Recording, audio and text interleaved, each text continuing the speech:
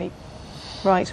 Also love our next guest. She was brought up by her single mum. She left home after a row, spent 4 years living on and off in hostels, and last week her first album was nominated for the prestigious Mercury Music Prize. She's called Speech Debelle, and she's here to talk more about her life and music. Good morning. Good morning. You okay? I'm good. Early morning for you? Yeah, it's alright now. We're going to have a little listen now to the upcoming single. This is Better Days.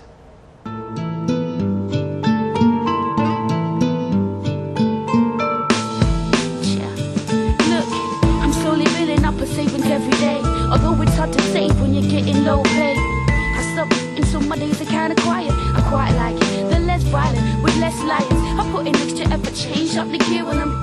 I got the scales up and I'm steering them. I'm staying clear with them, yeah, you know who I'm talking about. It's unnecessary for the name to leave my mouth. Look, words are power, so I manifest the form.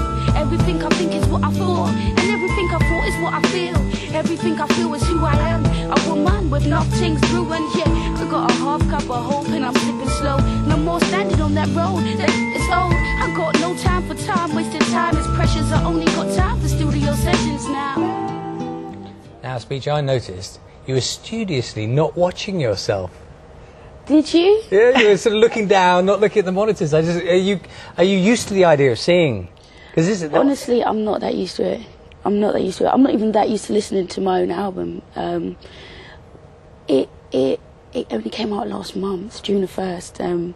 I only kind of held the actual finished CD like a month ago. Because it's such an extraordinary story that you have. Take us back a little bit, tell us how you got into the music business. As we said there, you spent some time on the streets. From what age? Well, I left home when I was about 19. Spent some time in hostels and sometimes with friends. And also, as I got older, I started to rent, a place with my friend and things like that. So I spent about 4 years away from home. I will say now, though, but I've gone back to my mum's house, which is one of the things that I definitely wanted to get across.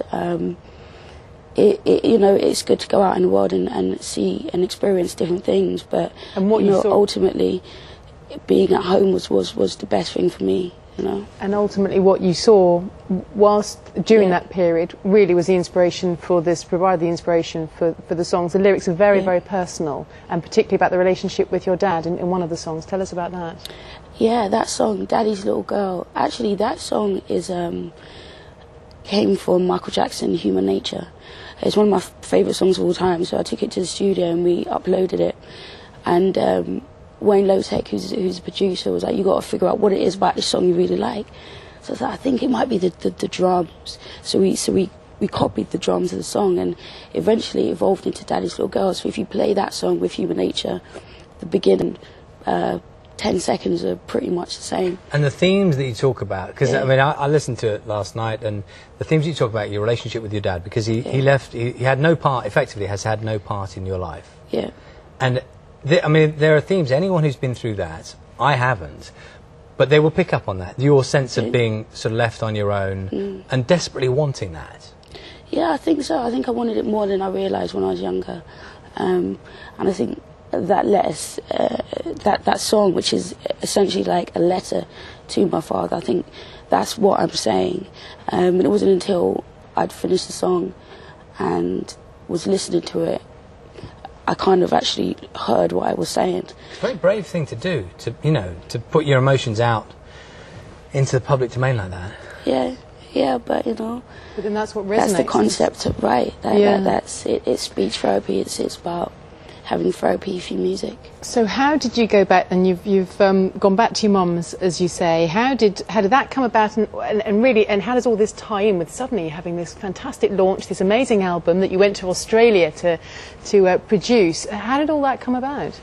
I changed my life basically.